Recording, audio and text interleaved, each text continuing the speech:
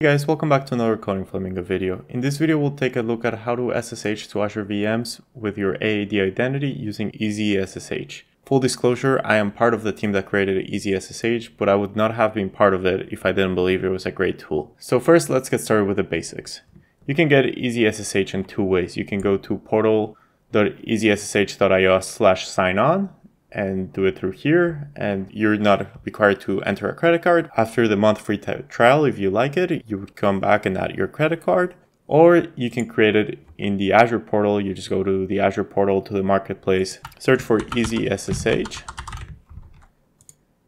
and you can buy it straight from the Azure portal using your subscription. Once you have your subscription set up, you just have to create an Azure policy. So in here, we already have one, but if you would want to create one, you just go here.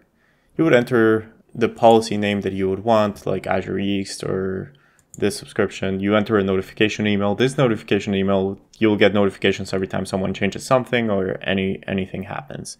And then we offer a scope type to cover your whole subscription or a single resource group. So in this case, we would do subscription.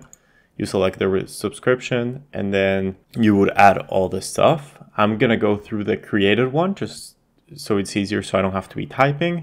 So here you can see my Azure East subscription. The owners is basically who can manage this subscription in our EasySSH portal. So in here I have me and Andrew, and also anybody that is an owner and a contributor in the Azure subscription. We actually make them automatic owners in here, because if you can delete and create resources in Azure, you should be able to do it in EasySSH as well. So then it's the policy endpoints. It actually goes ahead and scans your subscription for endpoints every few minutes. So if you create a new one, it'll automatically add them. If you have automatically add the principals to the subscription, what this means is that anytime we detect a new VM, we'll run a VM extension. So we're actually not going into the server or anything and adding a script that will basically trust the CA that you're using, because in the backend, EasySSH uses SSH certificates. So we're just adding the CA and using the regular open SSH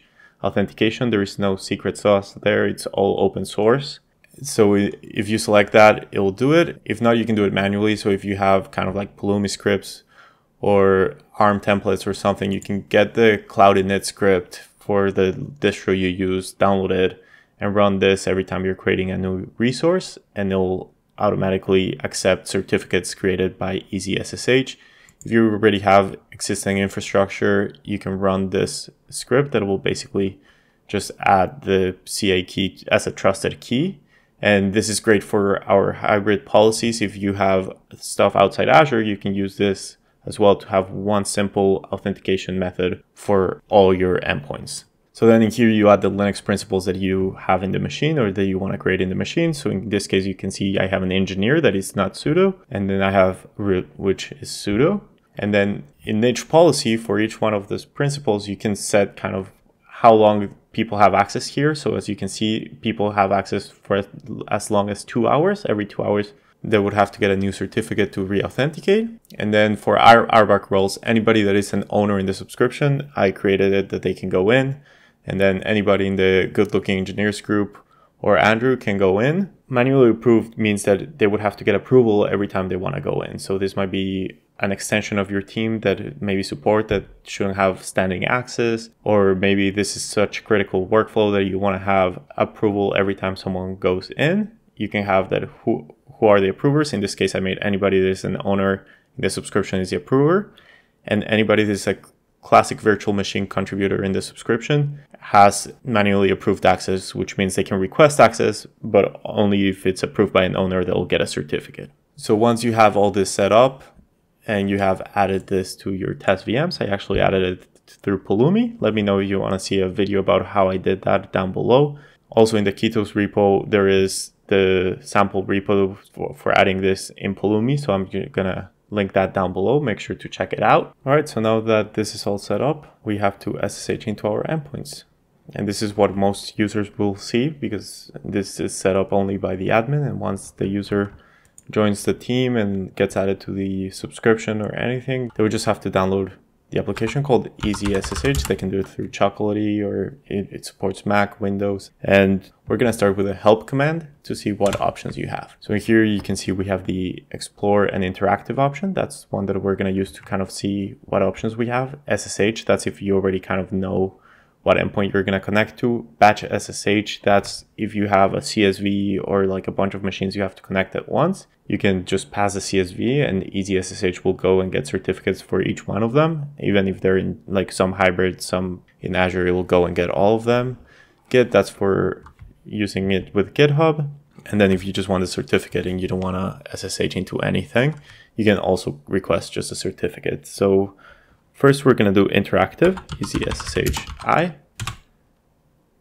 And since we haven't logged in, it'll ask us to log in. I'm just going to log in with my SSO identity from AAD. And as you can see, now it's here and it's all there. So we have different options. In here, we're just going to use the save all available endpoints as a CSV. Because this, for some reason, every time I do it, I still get a smile on my face of how cool this feature is. So it saved all the endpoints into a CSV file. And we can either do it through interactive or go back and do just a batch SSH. We're just going to do it in interactive. We're going to press 5 to connect to all of them at once. We're going to enter the file path of where the CSV is.